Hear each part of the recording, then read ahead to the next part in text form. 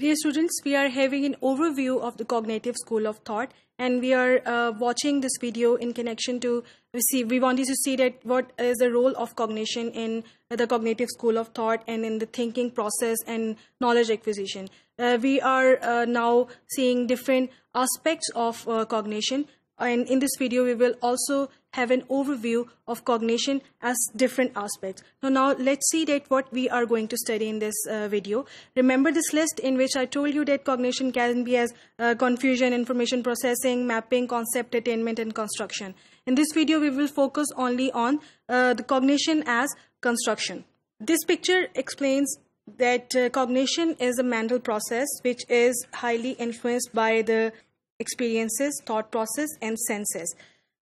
Recall this picture in which I told you that all these aspects are necessary for cognitive process and the thinking style of a person. Now in this video where we are going to study cognition as construction, we will focus only on the senses.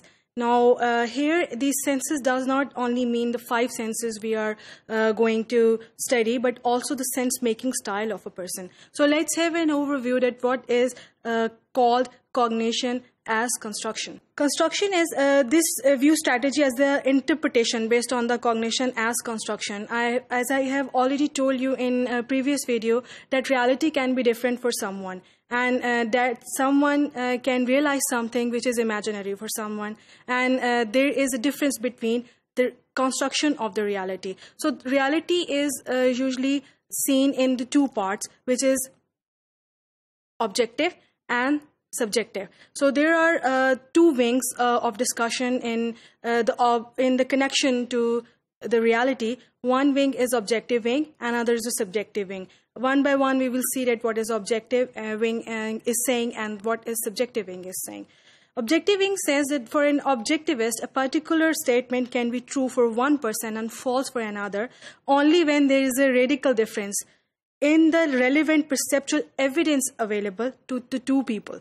This is a little difficult for you, but the focus area is the evidence. It means that if the evidence is available, that thing can be true or false for one person or more than one people. So let's explain with the help of this picture. There are 4 objects here, and these are countable, and there is evidence available for this as well. So no one can deny, no one can say that these are 3 or these are 5. This is objective reality. It means that this is supported by certain evidence, and every person will be agreed that these are 4 objects here, and these cannot be denied from any evidence in the world. So this is the objectivity. Here it is said that reality is objective, it is measurable, and it is evident from, and it can be analyzed, it can be well thought, it can be counted, it can be observable. So this is the objective wing about the reality. The subjective wing says that for a subjectivist, a particular statement can be true for one person and false for another person, based solely on one's mental choices, subjective processing, or emotions. This is very important thing here. In the last slide where we saw objective wing, we had a statement which was saying that the evidence should be there, while here we are talking about the mental choices, subjective processing, or emotions.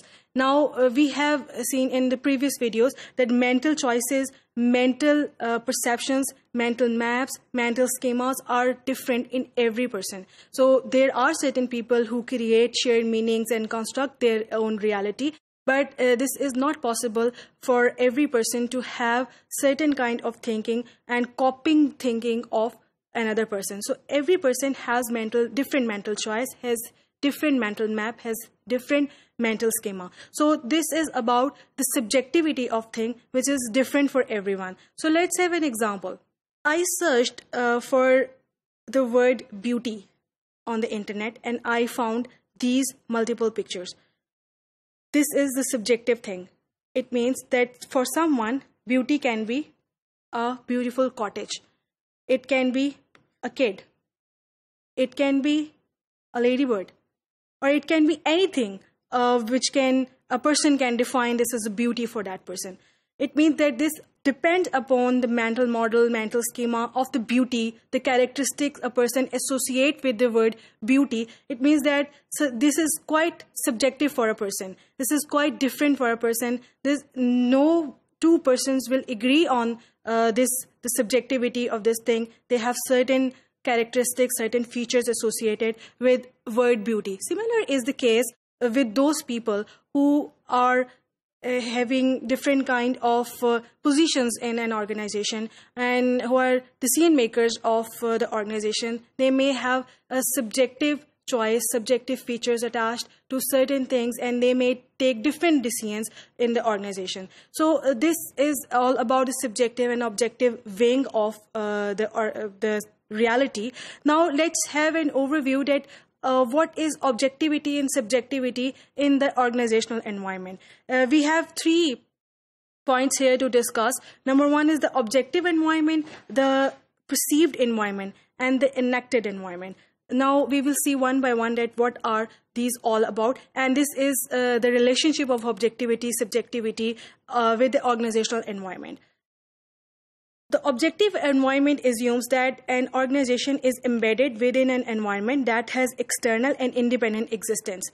Similarly, which we have told you that we have some certain evidence, we have certain measurable concepts and aspects associated with certain thing about the objectivity of reality. So the objective environment is the only thing which assumes that the organization is embedded in the environment and it has its own independent reality. Let's see a picture in which it is very clear that there is a plant.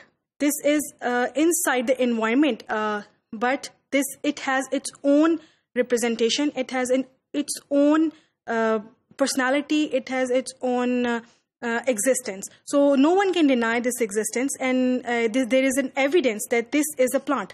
No one can say that this is not a plant. So it has its own existence. It is evident from this thing. So this is an objective environment where the reality of the organization and its environment is there, and that is measurable and that is evident, and no one can deny it.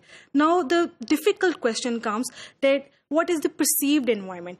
This perceived environment assumes that strategists are trapped by bounded rationality and make strategies how they perceive the environment. This is the important thing to discuss here, that strategists perceive the environment according to their own understanding, their own mental maps, and their own mental schemas. And they are again bounded by the bounded rationality, which I have already told you that we have multiple kind of information, but in order to cope with this multiple complex kind and diverse kind of information, we try to only process that information which is necessary. So we are usually bounded, we have bounded rationality, which means that we need to take decisions only that are evident, that are necessary for that time. So this is about the perceived environment, which means that how the strategist actually assume that what is the environment. Their perception is very important in their decision making. So the perception about the environment is very important. So let's have an overview with the help of an example, with the help of a picture. This is you have learned about bird's eye view, which is this thing, which gives you a holistic viewpoint and which gives you a broader picture. It tells you that there are multiple buildings, and you may have an aerial view. You may see that how these buildings can be seen from when you are taking a bird's eye view. But you may not have heard about the worm's eye view, where you are seeing watching these buildings from down. Now you can see that your viewpoint, while you are watching these buildings from having a bird eye view, is quite different while having a worm's eye view. So this is about the perception. Now for a worm, for a person who is perceiving these buildings from downwards, is quite different from those people who are having a viewpoint from upward. So that is also about the organization. Whatever you are perceiving, you will be trying to make the strategies according to your viewpoint. If the person is making strategy from here, it will be quite different from a person who is making the strategies from here. So this is about the perception of the environment that is inside the person's mind, inside the strategist's mind. So this is also very important, and this is also related to the subjectivity. Third is the enacted environment, and we need to understand it fully. This is a difficult concept. It assumes that what people refer to as their environment is generated by human actions and is accompanying intellectual efforts to make sense out of their actions. So it assumes that reality is not always out there. It is not always objective, which means that we cannot always measure it. And the second, it also denies the second view, that it is about the perception of something. It's the enacted environment viewpoint says that the environment is what we label it. It means that first of all we have certain characteristics in our mind, we have certain mental maps and models, and then we try to label it, then we try to register it according to the certain characteristics in our mind, and that is all about the actions, that is all about the strategy. So that is all about the reality in the mind of a person.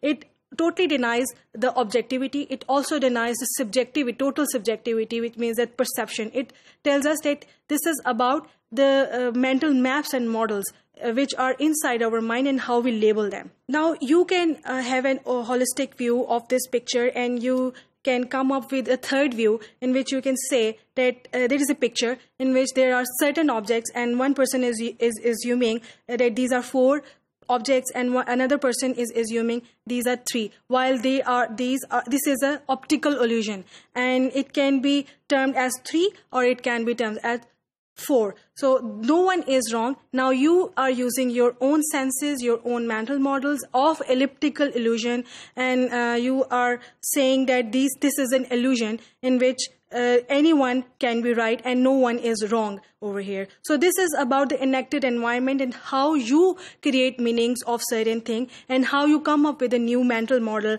and a schema that may be wrong, that may be right, and that may deny all the existing procedures and processes and existing mental models and schemas, and that may also confirm all existing mental models and schemas. So how you create a new thing is important thing in strategic management and is this cognitive school of thought. So while concluding remarks on the cognition as construction, this is very important to note here that there are certain objective realities which says that reality is out there and that can be measured and that is evident from certain proofs, so that can be proved by certain thing. But sometimes the reality is subjective, and it is not only in the mind of a person, and it can be confirmed by the mental maps and mental schemas of a strategist or the person while taking decision, but it is sometimes created by a strategist,